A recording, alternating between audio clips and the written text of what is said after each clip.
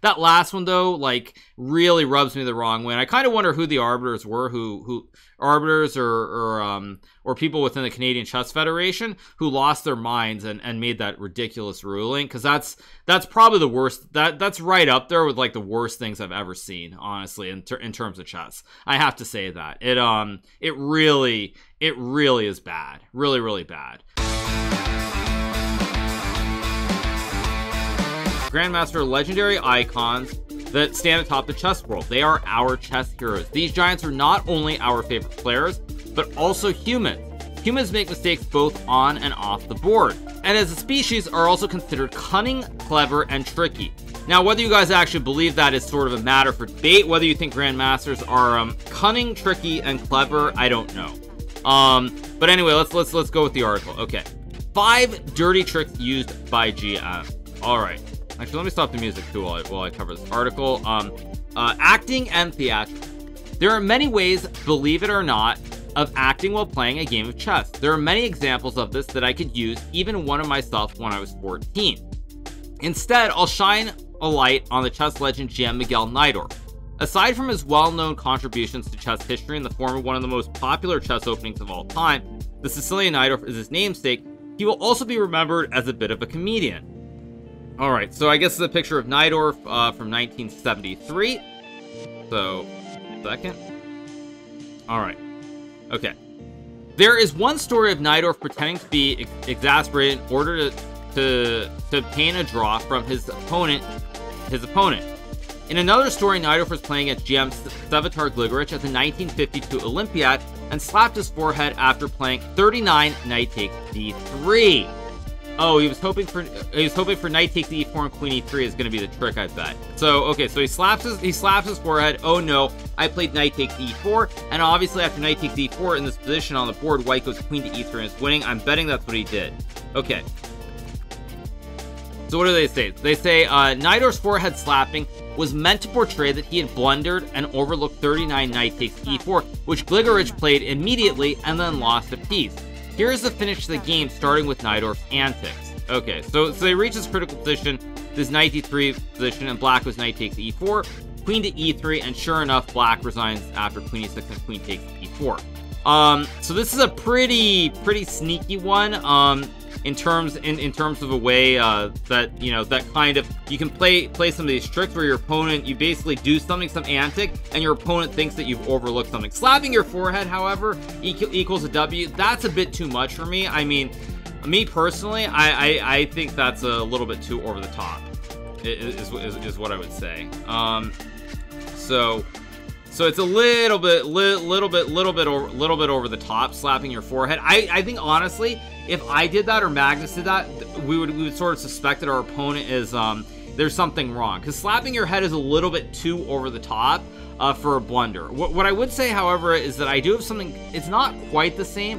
It's similar, which is I don't know if the game actually exists. Let me see if I can open it on a new tab. But there was a game that I played in Las Vegas many years ago against Jesse Cry, the American master. Let me see if the game is here, but let me see if I can pull it up. Is it here? Is it 2010? Let me see if this is the right game. No, this is a different game. So the game's not in the database. I'll see if I can find it somewhere later down the road. But there was a game where I played against Jesse Cry where basically I got a position that it was very tense. We were in a time scramble, and on move 39 or move 40, I made a move that was, it was still, my position was very bad, but in a sense I hung a rook. And I did not actually like bang my head, but I did shake my head quite a bit, and Jesse promptly, I think, took the rook or the queen, whatever it was, and he ended up losing the game because after my 41st move, we had reached a time control, and he had to think for a long time, and he thought for maybe 30 minutes, and then he played like 3 quick moves and resigned the game. So there are ways to do it, but you have to slapping your head is a little bit too over the top. Also, the reason it's over the top is if we look at this game very specifically, in this position after knight d3, knight takes e4, if we go back right here, even if there's not queen e3, black is only up a pawn, and it's not a, black actually is not even up a pawn.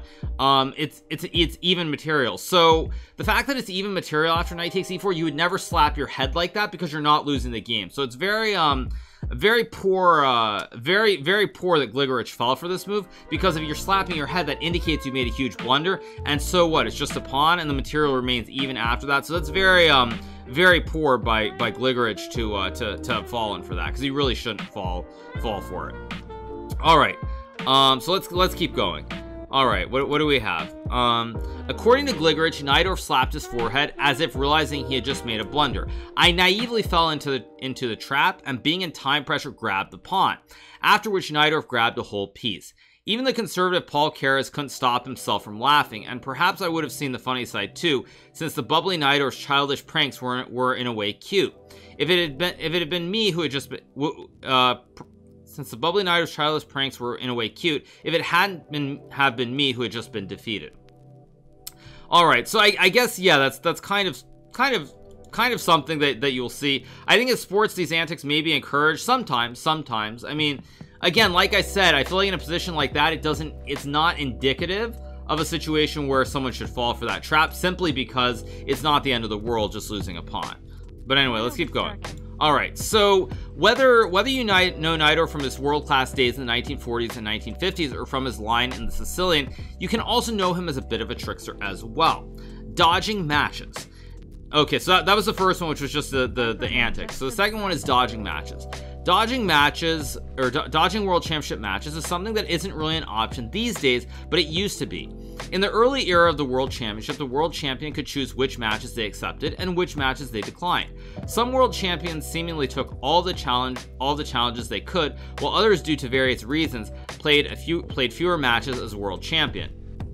In an attempt to fix this issue, the 1922 London Agreement was signed by most of the world's strongest players. Newly crowned world champion Jose Raul Capablanca created this proposal with several specific stipulations that basically said the world champion must accept a match if certain conditions were met. These London Agreement rules were upheld in the 1927 World Championship match, where Alexander Alekhine became world champion by stunning the chess world when he defeated Capablanca, a player he had never beaten prior to their world championship match. Many plans were made for an Alekhine-Capablanca rematch, but these talks always fizzled out for one reason or another, with Alekhine staying firm that Capablanca needed to follow the London Agreement rules. However, in 1929, Alekhine played GM FM Bogolyubov for the World Championship match. Bogolyubov did not have to meet the London Agreement rules, and he was not on the same level as Capablanca. Alekhine won the 1929 match against Bogolyubov easily. More talks of the Alekhine-Capablanca rematch occurred, but still did not prove fruitful. In 1934, Alekhine again played a match with Bogolyubov, and again the London Agreement rules were not upheld. And Alekhine had no problem defeating Bogolyubov a second time. How frustrating would it feel to be in Capablanca's shoes during this time? Getting dodged would not be pleasant. Alright. Okay. In 1935, Alekhine played against GM Max Oiva for the World Championship. Do you think the London Agreement rules were in place? Nope. However, a surprise happened. Alekhine was defeated. In the 1937 Alekhine rematch, also not abiding by the London Agreement rules, Alekhine convincingly won. He would remain world champion until his death in 1946, holding the second longest reign of any world champion, 17 years, despite never giving Capablanca a rematch. Wow. That's pretty funny. Both Alekhine and Capablanca are considered to be among the top 10 greatest chess players of all time, and are chess legends without a doubt. Having said that, it definitely seems like Alekhine dodged Capablanca after 1930, which to me is just plain dirty. Now, this one I have to agree, you guys, is pretty, this is pretty nasty. I think, to a lesser extent, they didn't really talk about it closely, but there was a situation, much more recently, and it was only probably for a couple of years, but Kramnik actually dodged playing a rematch against Garry Kasparov. So there are multiple examples of it happening from the past. So it's not like this is something that is really relegated to the ancient past. So yeah, that's pretty bad though. Can you imagine that, losing a world championship match and then for the next like 20 years of your life you never get that rematch? It's pretty bad. Why can you dodge? because I would say that at the time they had different criteria in place. Now, I'm not a chess historian or anything, so I don't know the specifics of the London Agreement, but what I would say is that I think it's probably where you had to have you had to raise certain amount of money, you probably to be a certain place in the world potentially, but the world champion still had the right to decline. The world champion had the ultimate power, and now the world champion does not. So it's a little bit different. So that's what I would say. All right. Let's keep going. So we have the next one, which is called Clock Shenanigans. Okay, so this is going to be pretty good. Clock Shenanigans. I would guess the vast majority of tournament players reading this have been on one side or the other of the following common occurrence. A player makes a move and forgets to press their clock. Most of the time, the opponent of the player who forgot to press their clock gives a gentle reminder to press the clock or gestures toward the clock. This is a courteous thing to do. However, there are many stories of players not choosing the courteous route and instead pretend to think while their opponent's time tick down. Forgetting to press your clock can happen to anyone, including the legendary GM, Garry Kasparov. Okay, so of course there's a picture of Garry Chess back when he was young, so quite a different time. Anyway, all right. Okay, in the second game of the 1987 World Championship match, Kasparov forgot to press his clock for almost 3 minutes while his opponent GM Anatoly Karpov sat thinking. By the time Kasparov pressed the clock, he had 1 minute left to make the remaining 14 moves before the time control. Kasparov ended up losing the game, but to be fair, he was already very low on time in a very difficult position. Despite playing according to the rules, it is nobody's job but the player themselves to press the clock. What do you think of Karpov's choice to not remind Kasparov to press the clock? Kasparov is certainly not the only player to forget to press his clock to press their clock and lose. Former World Championship challenger GM Nigel Short forgot to press his clock and flagged in 2018. So I'm guessing this is this is a game between Gukesh and Nigel Short, where obviously White's in check, so it's White's move, but Nigel ran out of time. So that's pretty unfortunate. Okay, so what would you do if a GM like Short or Kasparov forgot to press their clock against you and was low on time? Would you do the courteous deed and remind them, or would you see this as your only chance of ever defeating a GM and simply forget to remind them to press the clock? I wonder, what does chat think about this? What does chat think? Chat thinks it's okay or not? What does chat think? Because to me, I'll tell you what I think, but it's okay.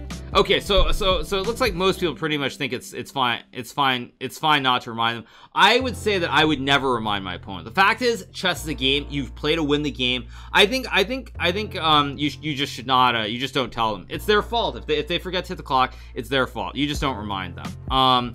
So that's what I would say. Is that you don't do it. And flag unless I'm winning. Yeah, time is a piece. I would say that I don't think it's really dirty either, though. I mean, many people have done it. It's not like some new thing. And so to me, I think this one is a little bit strange. You can say it's sportsmanship, but it's not on you. It's on your opponent to press the clock. And clock is part of the game. That's the thing. I mean, if time didn't really matter, or if there wasn't the main objective of winning the game, then I would say it makes much more sense. But that is at the end of the day what you do. You play to win, and it's on your opponent. If they forgot to hit their clock, I mean, why is that your fault? It's their fault. Have I forgotten to hit the clock? I wouldn't say I've had a long period where I've done it, but maybe there might have been some games when I was a little bit younger where I would think for like 5 or 10 seconds at critical moments, and that would happen. But in general, it's not something that I've done. Yeah, I mean that's what I would say. Imagine playing an 8-hour game in the flag and due to not pressing the clock. True.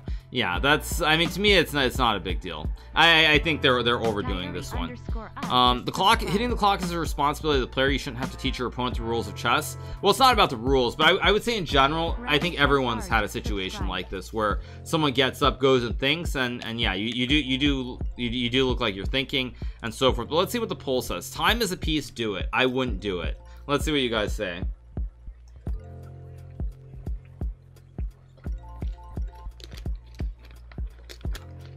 How would Garry react if you don't remind him? Yeah, exactly.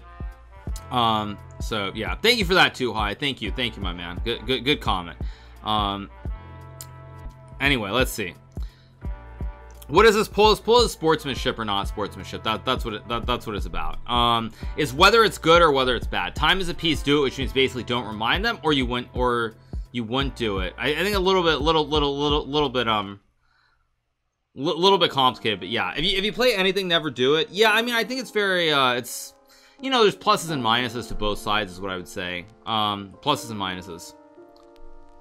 So let's see. I think most people are basically saying time is a piece, though, and you wouldn't do it. So let's keep going with the article. Okay, so that's the third one, which is the clock. Okay. Subversion. There are many tales of subversion in chess history. Stories of taking a grandmaster's second out for drinks and getting them intoxicated so they can't help during adjournments, leaked preparation, team members allegedly giving information to the other camp. There are many examples. In the 1986 Kasparov-Karpov World Championship match, Kasparov fired a team member, GM Evgeny Vladimirov, after losing 3 games in a row. Kasparov accused Vladimirov of giving information to Karpov's camp, though this was never proven. In 2018, GM Fabiano Caruana's opening preparation was accidentally uploaded to YouTube mere hours before his 4th game in the World Championship match with GM Magnus Carlsen. Although the upload wasn't live for very long, it was up long enough for Carlsen's team to catch a glimpse. The details of how his unfortunate accident occurred are still unknown. Alright, so that's somewhat true, although that was very minor what was leaked about Fabiano's preparation. It was only a very specific line in the Petrov that was leaked, but let's keep going. The 1978 World Championship match between Karpov and GM Viktor Korchnoi was a great battle on the board, but strange things happening away from the board surrounding this match are just as noteworthy. Korchnoi had defected from the Soviet Union, which didn't take kindly to the World Championship title being threatened by a defector. Korchnoi's family was stuck in the Soviet Union. Korchnoi had strange mystics as part of his entourage, and Korchnoi accused Karpov's team of sending him secret messages in his yogurt during the games. Yes, you read that correctly. Someone want to tell me how that works exactly? How do you how do you send messages in yogurt? I don't understand this. This is a little bit weird, you guys. Can you guys tell me how that works? I mean, yeah, like you're they're different. The yogurt is different colors, so it's some kind of weird secret code. If part of it is like strawberry, part of it is vanilla, and part of it is chocolate, it's like some code from the FSB or something, I guess. For 6 months. Anyway, yeah, that's kind of weird. It's probably written on the inside of the container. Okay, maybe, who knows. Anyway, all right. Korchnoi's claimed that the Karpov's team could send messages, claimed the Karpov's team could send signals or codes through what type of yogurt, through what type of yogurt Karpov was given was not ignored. After the complaint, Karpov was required to inform the chief arbiter before the game if he wanted to change the flavor of his yogurt or the time that he received his yogurt. If you ask me, messing with a man's yogurt in the World Championship match is dirty.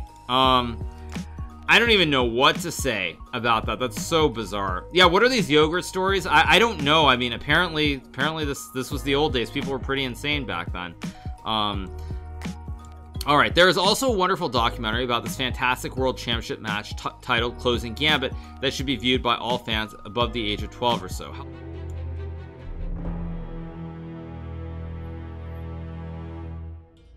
Chess has been viewed since Stalin's time as an intellectual tool to demonstrate the superiority of communist regime over the decadent West. All the people who were in control in the Soviet Chess Federation were not chess players. They were people from the party, from the KGB. In 1978, Korchnoi and Karpov hated each other. You had the loyal Soviet against the Soviet defector. It wasn't just the ideological battle, it was a major clash of personalities of two people who thought the other one was total scum. The Soviets protect him like he's, he's a member of the state, well, member of the government, like he's the most important person in the match. In personal relations, sometimes he created problems which were not necessary. Karpov was the Iceman, cool, calculated, avoids risk wherever he can. When he came onto the scene, he played with remarkable speed. There was no one like him. Karpov was under a lot of pressure in this match. It would have had big implications for him if he didn't win. I don't know whether he was paid directly by KGB, because almost every trip there was somebody from KGB who would accompany him. The leader of the Soviet delegation was the colonel in the KGB. He was procurator already who signed the death warrant in Soviet system. The whole Red Army against me. For Victor, chess was everything. It was water, oxygen, and without that he would probably die. I described him in the Sunday Telegraph as a cantankerous old git. When he was losing the games, he started insulting his opponent. He was a very bad loser. They were getting horribly offended at some of the things he said to them, but I thought it was a badge of honor. Chess was always political, but with Korchnoi in the equation, it became ever more political. Started from the very beginning, from the flag, because Soviet delegation demanded that Korchnoi cannot play down the Swiss flag because he doesn't represent Switzerland. Victor went back to the Soviet side and said, I'll play under the hammer and sickle, but with one caveat, that it says, under the hammer and sickle, I escaped. It's normal for any country who has the world champion to try to protect him. The question is with what means. Where Karpov refused to shake Korchnoi's hand. It is a perfect example of what the Russians knew about Korchnoi. With all his knowledge of KGB and the Soviets, Venomous he still didn't believe they would do that. For 12 He wanted months. Victor to play at his very, very best, make him angry, and boy did they make him angry.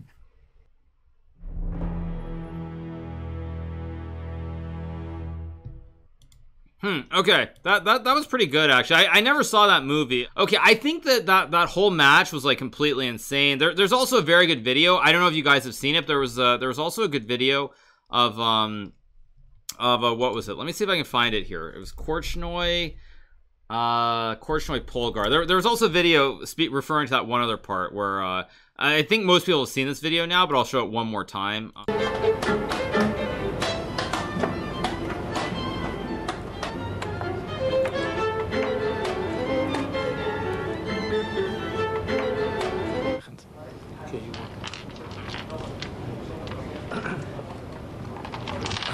I was afraid to lose the respect. I was afraid to lose the respect, but now I have understood. It is the very first and the very last you ever won the game against me.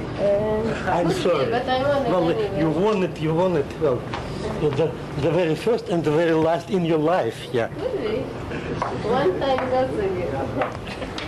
That was pretty bad. As I think you guys could hear it. Where basically what he says, you know, it's the first and last time you'll ever beat me in your life. And yeah, you guys say chill out. He's like 90. Yeah. I mean, Korchnoi is like very older. He's like 70, 75 years old, and he's still like full on like rage in chess. Which yeah, it's that is pretty bad at like 70, 75. But anyway, this new setup makes you feel distant from your viewers. It's my new opinion, of course. Dude, I'm just here in St. Louis. I streamed from St. Louis yesterday. I'm streaming here today, and I'm going home tomorrow. Like, you know, seriously, you know, you can type exclam whatever the command is and look and find that out, dude. Seriously. Anyway, but yeah, that was a pretty good video. So, all right, you guys. So let's keep going. Okay, hiding a piece. Hiding a piece. I don't mean to single out GM Batur Sambuev, the three-time Grandmaster, or the three-time Canadian champion, but an incident involving him and I am Nikolai Naryzhyn is the most recent example that I could find of a player hiding a piece needed for promotion by his opponent. In the Blitz playoff for the 2017 Canadian Championship, Naryzhyn was in a winning position and about to promote a pawn when this happened. Alright, so we've got a lot of YouTube videos. Let's watch this on YouTube as well.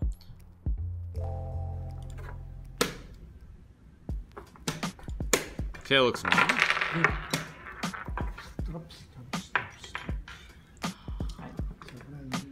Oh, this is so bad. C'est un coup illégal. C'est pas un coup illégal, c'est une tour. C'est une tour. C'est pire. C'était notre responsabilité de leur fournir d'autres pièces illégalement. Ouais, c'est vrai, c'est vrai. Okay, I'll tell you guys what happens. I'll tell you guys before we finish the video. What happens here is this is what's called an illegal move, where you push a pawn, and there wasn't a queen available because what happened is the guy who was playing with the white pieces hid the queen. So there was no queen on the table, so the player with the black pieces could not make a queen because the player who had the white pieces was holding the black queen in his other hand, and then he put it back on the table afterwards when it was an illegal move. That's what happens here. It's a rook. You cannot do that. Put an inverted rook. So unfortunately, it's a rook. You understand the principle? It's there, so you put an inverted. Yeah, but it wasn't there. That's the whole point, you guys. The queen was not on the table if you go back to the start. Yeah, he lost the game because it's technically an illegal move, but the queen was not available.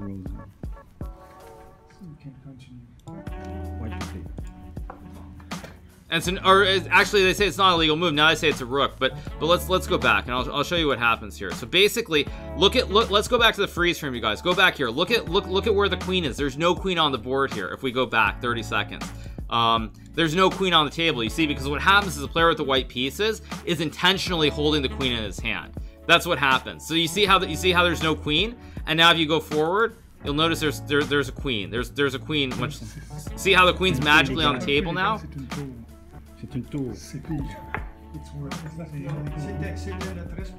How is that not cheating? That should have been cheating.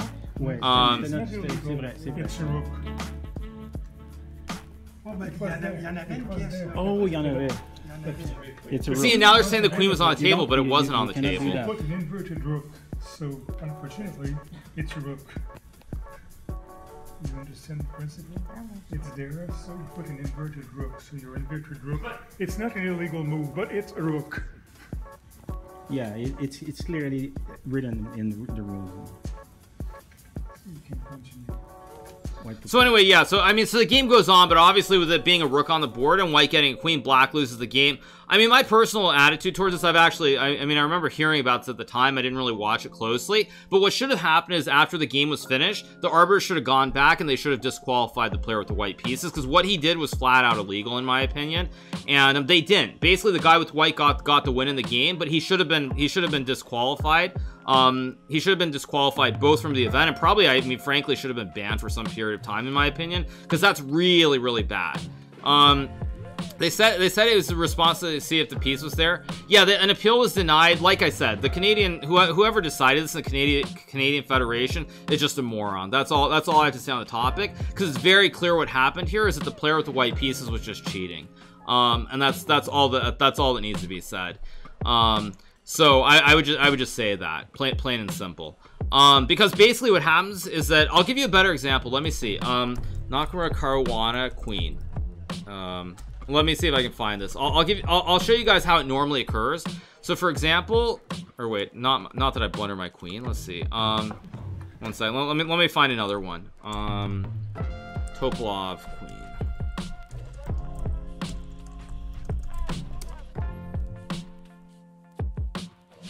Let's see if yeah, so I'll just pull this up. Bishop on g3, covering that b8 square. How crucial is that? Naka playing another best move. Rook c1 still losing, but black has to play who I think it is doing the commentary and try to convert two bishops. Oh no! He played e1 without promoting to it. So like for example, anyway, I think you guys could hear this.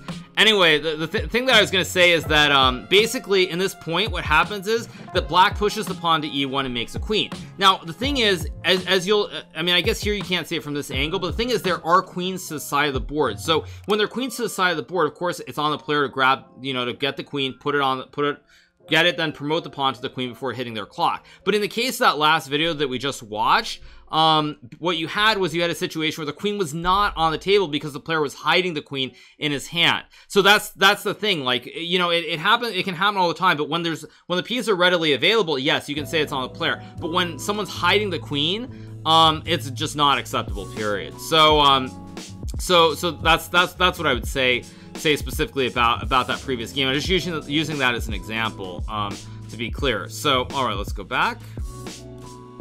So, okay. So then, as we keep going, it says, as you can see in the video, Sambuev had been holding the black queen that Nuritsin needed in order to promote properly, but then released it once the arbiter paused the game. When Nuritsin promoted and could not find the queen, he did what countless players, myself included, have done in casual blitz games when promoting. He grabbed a rook and flipped it upside down after promoting, which is a universal sign of a queen. Obviously true. Unfortunately, the arbiter stated that the promotion was to a rook instead of a queen, and Nuritsin lost the game that he was clearly leading. So let's keep going. Okay. Sambuev denies that he held the black queen on purpose, but he also could have interceded and told the arbiter that he was holding the queen, right? If I was holding the queen unintentionally in that situation, I'd have said something to the arbiter or tournament director. Do you think Sambuev intentionally hit the queen? My favorite quote from the show Futurama comes to mind. All I know is that my gut says maybe. Yeah, I have no problem with giving you guys a hot take. He did it on purpose. He was intentionally hiding the queen. That's all that needs to be said.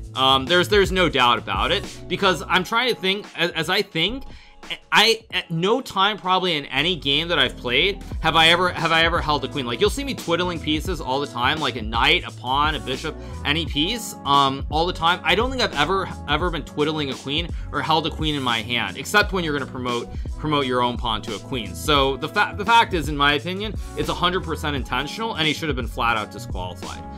That's all that needs to be said about it. It was 100% intentional.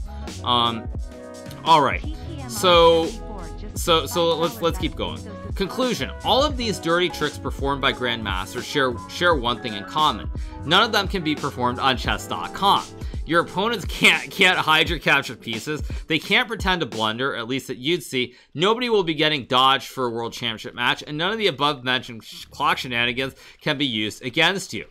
I hope you enjoyed the stroll through chess history and were amused by some of these dirty tricks. What trick do you think is the dirtiest?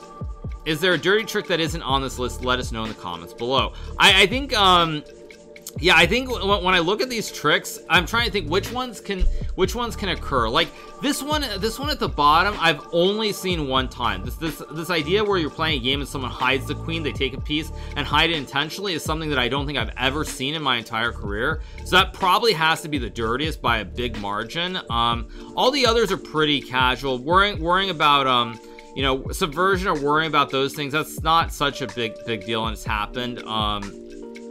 Obviously the clock shenanigans, that's happened quite a few times. It's pretty standard. And of course, world championship dodging. I mean, if it could still happen, world championship dodging probably would be the worst. But based on the fact that all these other things, I've definitely heard of all of them before. That last one has to be the worst, and it's not even close. Not even close in my opinion. I think hiding a piece on purpose like that is just by far and away the single worst thing you can do. That's really bad. Really bad. Why is there no Fisher? I'm not sure. Have I ever used dirty trick, even if not one of these? I've done acting before. I've done plenty of acting during games where, like I said, where you panic, you're like, oh no, I hung something, or your eyes get big, or you do, you know, there are many different things that I've done like that, but like, I would say that's the only thing. Clock shenanigans has happened to everyone. I've been on one side, I've been on both sides of that, where I forgot to hit my clock, where my opponents have forgotten to hit the clock, but those sorts of things are pretty standard. Have I kicked my opponent below the table? I don't think so. I actually don't think so. No, there might have been one time when there was this guy who was really tall and his feet were extending on my side, and I think I might have a little bit, but that would be the only example that I can think of. But otherwise, no. I'm trying to think what else can happen in a chess game that's really dirty. What else can happen? I mean, you can maybe say staring. I guess you could say staring at your opponent maybe is something that could happen if you literally just like stare at them nonstop, you know, like this for the whole game, or you just keep staring as they're trying to think, maybe. But I can't think about anything else really. There's nothing else that I can think of. Stare to assert dominance, exactly, yeah. Oh, blowing smoke into your face. Yeah, so actually, for those of you guys who were playing chess in the 1960s and the 1970s, there was a time when you were allowed to smoke at the chessboard. And I know from talking to my stepfather a lot, that there were tournaments he played in where you would play your game, and if your opponent was like doing badly, they would just take out like a cigar, and they would light it up, and they would just start blowing endless smoke right into your face during the game. So I think that was something that definitely happened in the old days. Now, of course, you can't do that, obviously. But that is something that happened a lot. That happened a lot in the old days. Is that you basically, if you're doing badly, you just start smoking, and there's a ton of smoke in your opponent's face, and they can't focus at all. IRL fog of war chess, something like that. Yeah, something like that. But I can't think of anything else right off. When you talk about acting, there's only one game that came to my mind, but that game was a game that was not in any of the Grand Chess Tour events, or there's no footage of it. So that's about it that I would say. In terms of acting, there's only one game where I did a really good acting job, and that was when I played Jesse Cry, who actually does stream sometimes. Do a fist pump like Fedoseev. I think everyone's done a fist pump at some point. It just depends on what game it is, so that's not really dirty or anything. Maybe the way that Fedoseev did it, it's a little bit questionable, but considering the stakes, how high the stakes were for that game when he did it, I don't really have any big deal with it. But you know, but I would say that, like, actually, I'll show that for you guys. Let me see if I can find it. Fedoseev fist pump, right? Let's see if we can find it. Okay, here we go. Let's watch this clip.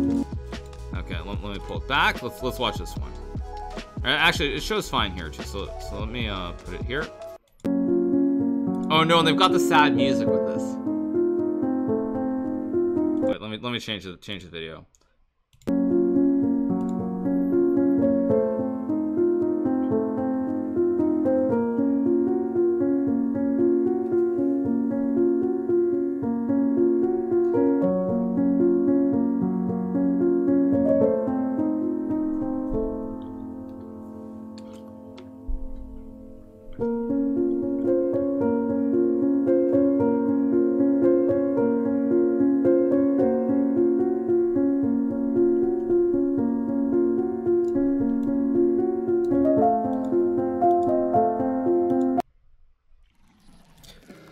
Yeah, so anyway, yeah, I think you guys could see that's like really sad.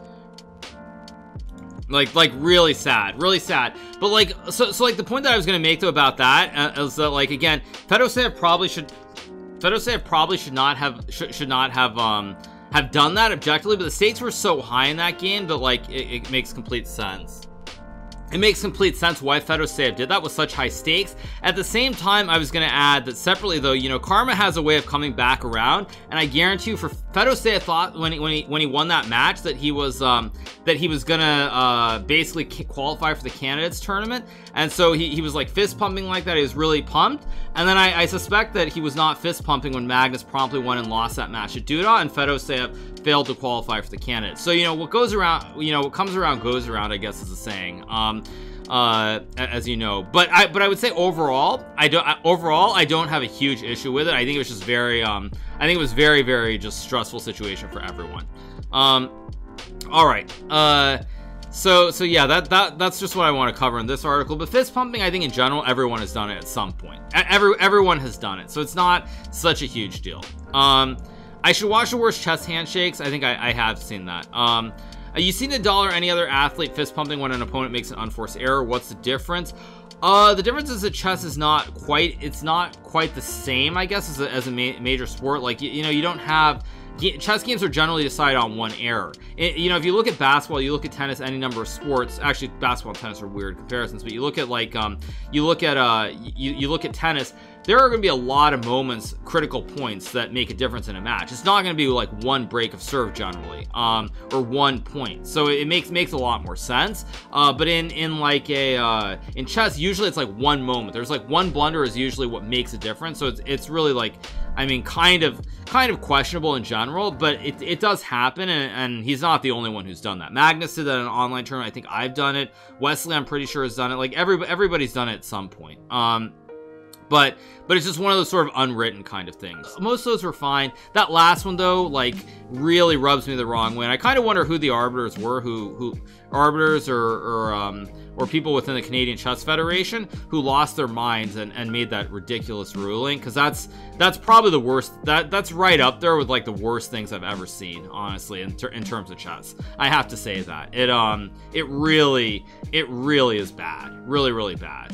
Did I learn any dirty trick today that you can use for a future game? Nah, I mean, no, because the thing is, I can tell you guys, like, as I think about it, there's no way that's accidental, because I've twiddled pieces. Maybe someone's done a montage of it, but if most of you guys have watched me play over the board chess, I usually am twiddling like a pawn, or I'm twiddling something when I'm playing the game of chess. I don't think ever in my entire life I've ever been twiddling a queen. And the only way you could even have a queen in your hands is if you twiddle the pieces, but the queen is also way too big relative to like a pawn or a knight or anything else. So, yeah, it's just impossible. There's just no chance. No chance of that ever. Why would they think it's a promotion to a rook if it's upside down? You would never promote to a rook to queen. Well, because what they try to claim is they claim that he basically took the pawn and turned it into a queen. Now, if you play casual blitz chess, as everybody knows, in many cases you don't have two queens at the board. So like if you have one queen on a board, you take the pawn, you put it on the back, you turn it to an upside down rook, and that becomes a queen. So the thing is, he couldn't find the queen, so he found the next closest thing, and he turned the pawn into the upside down rook, which everyone knows would be a queen. But then the arbiters claimed that the queen was on the table when it was not on the table very clearly, and so he had to make a rook, is what they said. But yeah, it's just like, I mean, the whole thing is stupid. Yeah, I mean, the whole thing is just insane. Can I twirl something else like a spinner? Yeah, funny. But yeah, that's what I would say. If I'm playing a tournament and there's no second queen, what should I do? If there's a board nearby, you should grab a queen. If there isn't a board nearby, probably again, you take the pawn, you turn it into an upside down rook to make the queen. Like, that's the thing. So, I mean, I would just say, though, it's very, very bad. Is there a rule that you have to promote if you want to pawn the back rank? Well, you have to promote to something. Yes, those are the rules of chess. But why don't they have 3 extra queens? Because normally you guys, when you play a tournament, you go by X number of sets, and you go by X number of sets, and then they don't provide an extra queen. So you play a tournament, the organizer goes by 20 sets. That's on the board makers, because usually the board makers don't provide a spare queen, is what I would say. I mean, probably what you're supposed to do technically is you're supposed to stop the clock and call an arbiter, but in the heat of the moment, that almost never happens, is what I would say. Almost never. Carry an extra queen with you in your pocket. That would be quite different, shall we say? Quite different. But anyway, yeah, just have that spare queen in your pocket, right?